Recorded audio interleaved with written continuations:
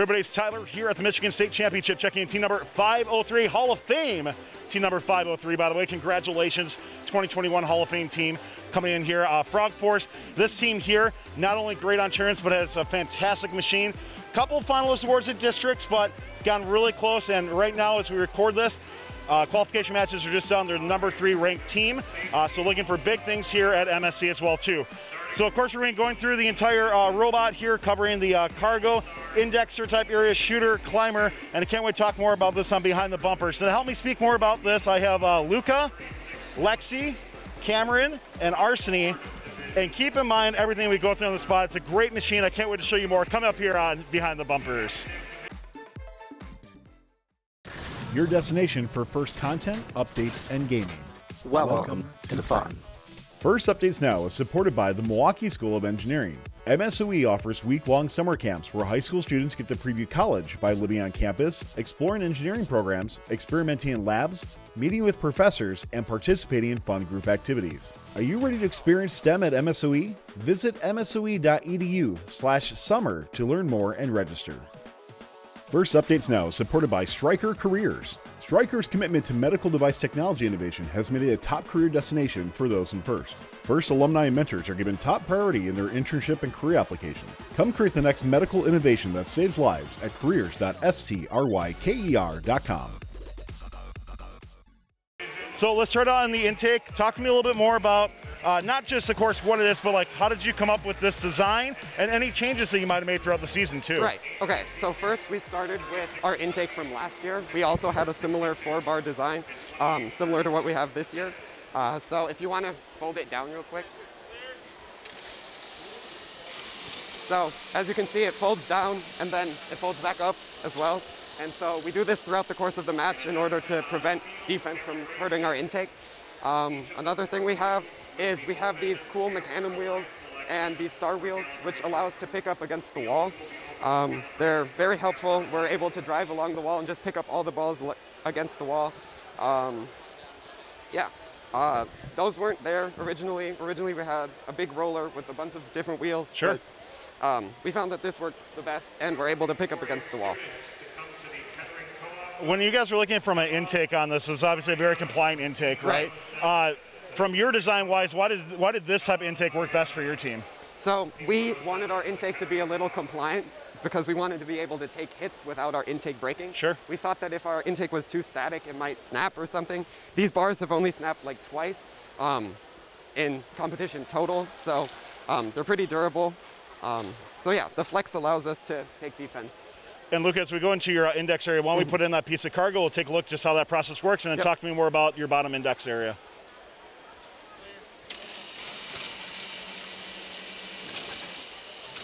So our bottom indexer, it has roller wheels on both sides.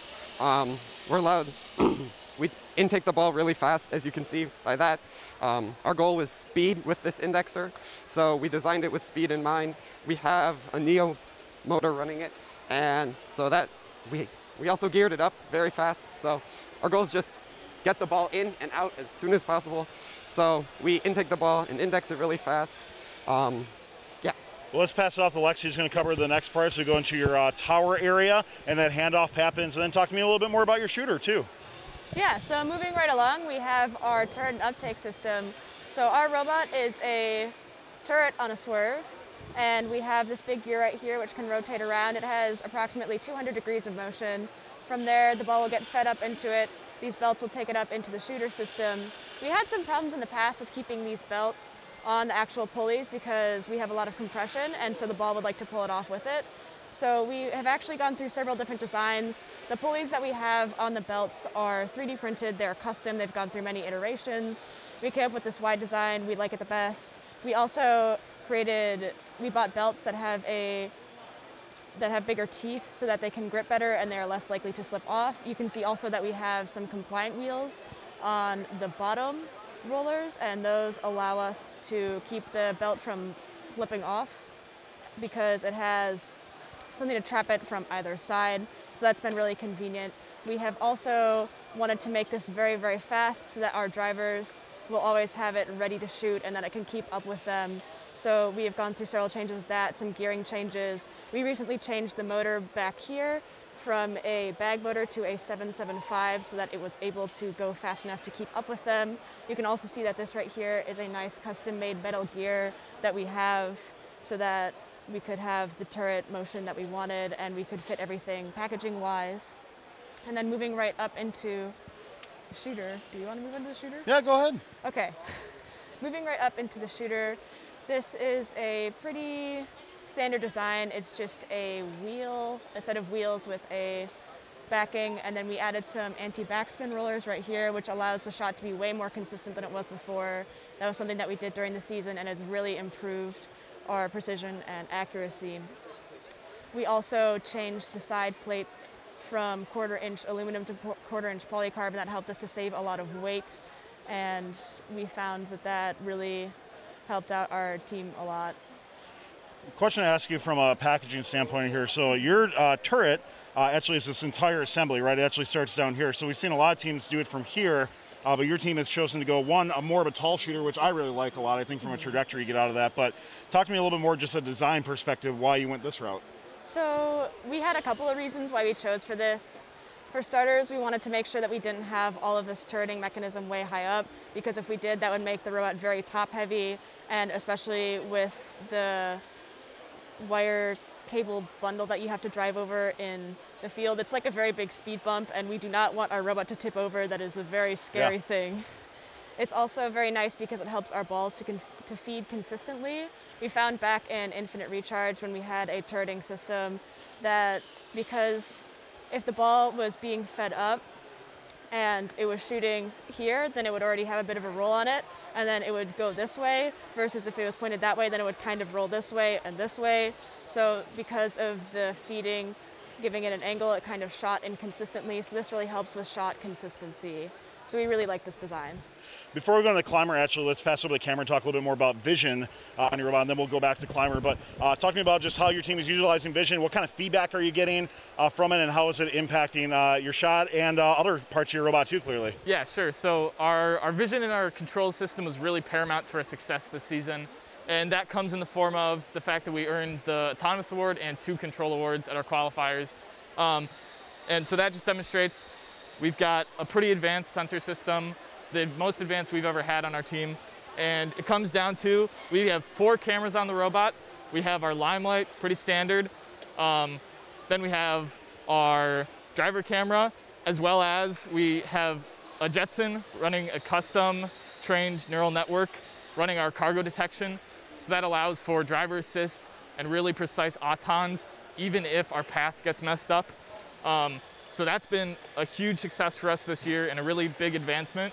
And then we also have running a Pixie Cam down inside of our indexer for automatic ball ejection. And then along with that, we've got 2 beam brake sensors. So we're indexing the cargo automatically. Sure. And the robot knows when we're ready to shoot. And yeah.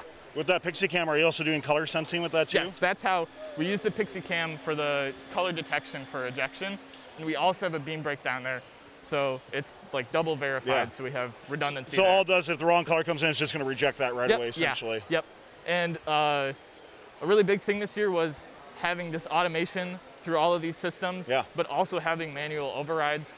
So for any system you could give me, we have a manual override. So for our indexing, I'm sure your drive team thanks you for that, by the way. Yep, definitely. And that goes for the climb too. So we've got the climb fully automated as well, but also you can bail out. So that's helped us in a lot of scenarios, is having that automation to make everything so much easier, but then also having the manual overrides to just swap back and forth if necessary. Well, let's go to the climber. We'll have Lexi talk a little bit first about the climber itself, and then if you want to jump back in and talk about any more automation, we can do that too. So moving right along to our climbers, we have 2 sets of hooks. We have our inner hooks right here. They are fixed, and they're what allow us to hold on to the bar while we are going between bars. And then we have these outer hooks here, which can extend up and down, and they can also pneumatically actuate back and forth. So if Cameron would like to show us our climbing sequence. A reminder for the consumer's field. Please have a human representative down on the line selected. For consumer's field. So right here it'd be going up and pulling itself up to the mid-rung, and then it would latch onto the fixed hooks. And then now it would go back, and it could go all the way up and grab onto the high bar, and then bring it back and latch back onto the fixed hooks. And then we could do that again for the traversal. We also have these seat belts here, which are for safety and also to make sure that the hooks only go up when we are ready for them to go, and we always latch them before every match. We like to say that we buckle up for safety. We also have gone through several iterations with this climber. One thing that we have worked on a lot is these hooks and this hook design. Originally, the hook design was more square, and as time has gone on, we've rounded it off more and more. We found that it's been better for us to be able to latch onto the bar, and it has helped us with climbing in general. As we wrap up on this, is there anything, I know you mentioned it's a fully automated climb, anything else you want to add in to that as well? Yeah, so with our climb, we've got limit switches on our fixed hooks. So our climb sequence is a one-button sequence. You have one button to just advance to the next bar, and we're running smart motion control on our climb motors. Sure. That's something we implemented this past week. Yeah. And it's made our climbing a lot smoother. And it also, since we're running with specific set points, we know when we're at the right spot, and then we use the limit switches to know if we're on the hook. So really, all the driver has to do is just advance to the next bar once we're good. And then, yeah. So at this point, how quick is your climb? We have it automatic in around 18 seconds. Manual, we can go faster. It's just less reliable, obviously. Yeah. So, but if you got to push it, playoff time, you got to do it. Yeah, and that's what we do. If we are running out of time, if we got 2 seconds left and we need to jump off to the traversal, we'll do it. Perfect. Let's wrap up. Let's talk about custom circuitry in your robot. RC is going to cover a little bit more about that, and I think we got a little model to show as well too with it. Yeah. So with all the sensors that Cameron talked about, we've had to kind of expand our power distribution because the PDP obviously does not have enough ports for all of our needs, and we still use the old CTRE PDP at this time. But even then, not enough ports, even on the new one. So what we've done here is we've made this custom circuit board completely designed by us. We call it the Sensor Distribution Board, or SDB for short. And basically what it does is it takes in power right here, just 12 volt from a single port on the PDP, and it distributes it to all of these ports here with a little automotive fuse and a light to indicate if that fuse is blown. That way, if for whatever reason one of the sensors shorts on the robot, which can happen a lot because they're kind of tiny 22 gauge wires, the entire sensor network will not go down, and instead just that sensor will stop working. So then we can quickly look at the light, see that it's out, swap the fuse, and be ready for the next match. So the other feature of this was to take the output of some of our sensors, which was 12 volt output, specifically these Rockwell Automation single side brake beam sensors right here that we decided to use for ball detection. These were something that output 12 volt because they're meant for more of like an automotive use case, but they output 12 volt, which the RoboRio does not actually take in as like an input. So we've put these two little reed relays here to step that down to 5 volts, something safe for the Rio, so that we can actually use those and get that input. And we've been playing around with these custom circuit boards for a while now. It started kind of during the summer, but this is the most complex one we've ever built. And at this point, we completely designed it, completely manufactured it, and we want to continue doing this because it's nice to have a circuit for our personal needs that's also cheaper than the alternatives. Is there documentation for this anywhere? Should our teams want to check it out? We have some documentation in kind of a packet right now that Sure. we give out to judges at like competitions. At the moment, it's not really something available to the other teams because it's still in its very early stages and definitely has things to improve. Like these connectors right here are honestly kind of garbage. Throughout competition, they'll break or whatnot, or they'll get ripped out of the circuit board. So in the future, I'd like to improve that with some standardized connector family. But if we can keep iterating on the design and make something for all teams to use, we'd love to release documentation about it, and we'd love to teach other teams to do it, because it really is a great experience for anyone looking to really get into electronics and really get into that, company team aspect. Yeah, and we'll look forward hopefully to see some documentation later, because it's a great thing, and I can't wait to see the iterations for it as well too. Well, 503 Frog Force, thanks for taking the time to speak with us about your robot, different cool stuff you're doing. As mentioned before, we're filming this right before line selection, so we wish you best of luck going into playoffs and World Championships coming up too, so can't wait to see more of your team. Thanks a lot for taking the time. First Updates Now is supported by the Milwaukee School of Engineering. MSOE offers week-long summer camps where high school students get to preview college by living on campus, exploring engineering programs, experimenting in labs, meeting with professors, and participating in fun group activities. Are you ready to experience STEM at MSOE? Visit msoe.edu/summer to learn more and register. Thanks to Stryker Careers for their support in this video.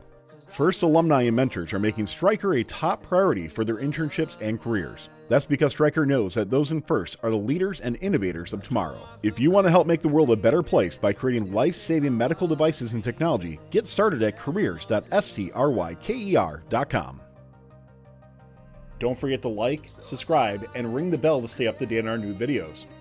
Keep the conversation going and provide your input to our content. Watch our live shows at twitch.tv/firstupdatesnow. Join our Discord at discord.gg/firstupdatesnow and check out Fun FTC on Facebook, Instagram, and Twitter, and First Updates Now on Facebook, Instagram, TikTok, and Twitter.